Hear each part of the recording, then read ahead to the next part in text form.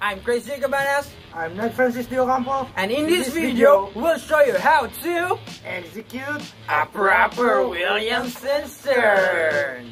So sit back, relax, and enjoy.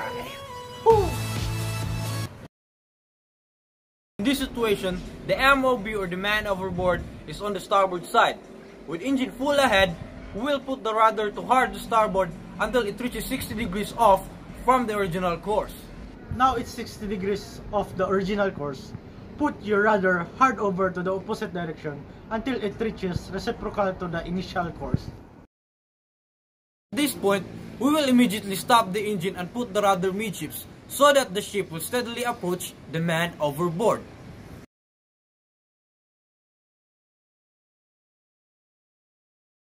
At this point, the man overboard will be a beam of the ship, and this is the time we will recover the man overboard.